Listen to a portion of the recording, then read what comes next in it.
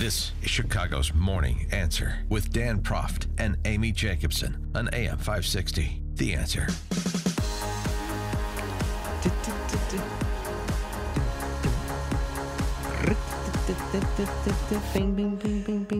Welcome back to AM 560, The Answer. Amy Jacobson here. Bruce Wolf. Hi. Hi, Bruce. Thanks for coming in today. Are you going to do chat for us? Chat used to be a Friday phenomenon on the radio. So you're going to... Oh, what a tease. It's for tomorrow's show. Yes. Great. And then maybe you'll forget about it. Yeah, maybe. Okay. Before we get to the legalization, the possibility of legalizing recreational marijuana in Cook County, let's quickly go to Sean in Elmwood Park. Hello, Sean. Hi, Sean. Will you two stop breaking my show, for God's sake? First off, Amy, when some crackpot calls you about birds, not only do birds take Durbins all over our cars, the food you use feeds the rats. So stop feeding the birds, okay, dummy? Because in the game of life, I picked the cat. And as for you, Yes. number one, there is no such thing as a trade deficit. And you took Econ 101 at your fancy schools. Why don't you explain... Northwestern University. Where did you go again? Montefiore or something? Where? Look, Chicago Mercantile Exchange. Sean, did I ever say... Did I ever claim that there was a trade deficit? We have a trade deficit with Target.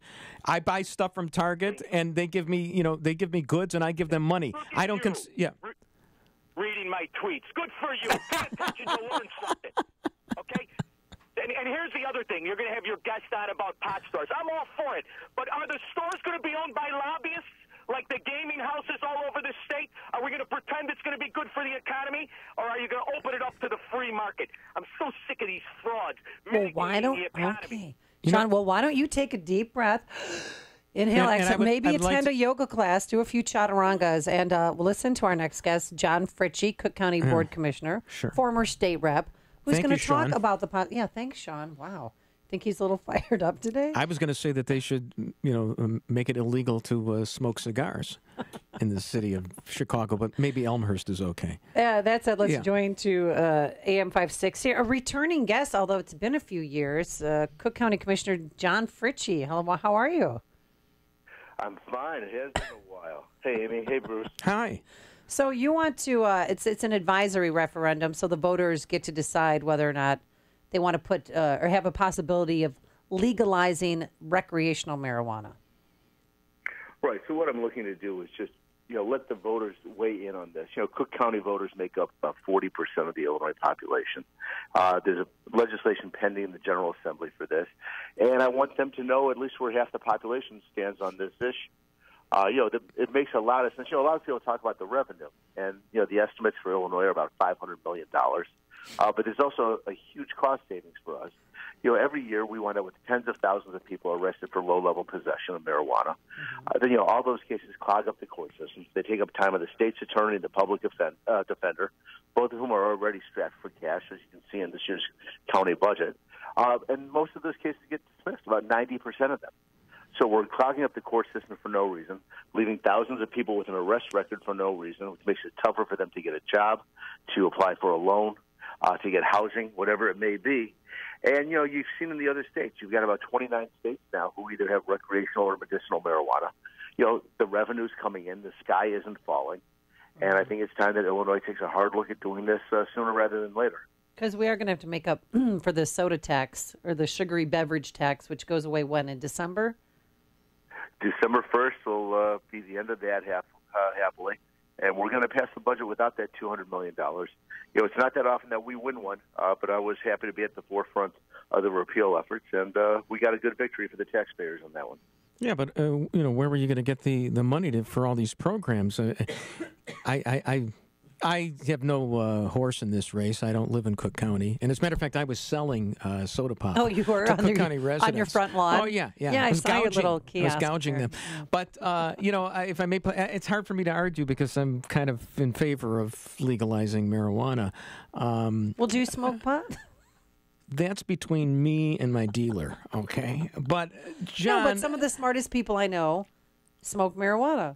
But and then the dumb ones drink. I would suggest that you read Infinite Jest, the third chapter, where a guy is basically on a pot bender the entire time. And there are deleterious effects to overuse of marijuana, but so there is also with alcohol. But aren't you worried at all that, marijuana is a gateway drug? And, there was something to be said for prohibition. We, got a lot of alcoholics dry. That's what happened. And so you never know what kind of can of worms you're opening. Well, actually, there'd be a lot of things to say that prohibition didn't even accomplish that. What it did was force people to go underground, and that's what you're seeing now. People who want to smoke marijuana are finding ways to get it. We'd be much better off legalizing it, regulating it, taxing it, and having it under a controlled system. As far as it being a gateway, not only is that not what the studies show, what's timely right now is that they're finding that marijuana is actually a very effective way to deal with the opioid crisis. And it's been a good way to wean people off of opioids.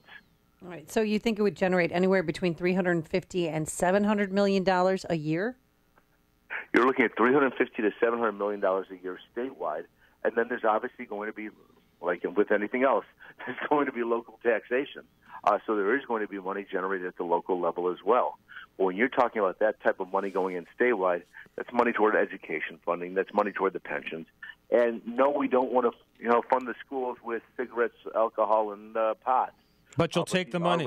Well, we're supposed to be funding schools with the lottery. Right. Well, right. And we all remember how that works. Sure. But this is, it's real money coming in. And Bruce, when you made the mention about alcohol, I think it's a very strong argument to say that we have more societal problems that are coming out of people that are drinking too much than people that are smoking too much.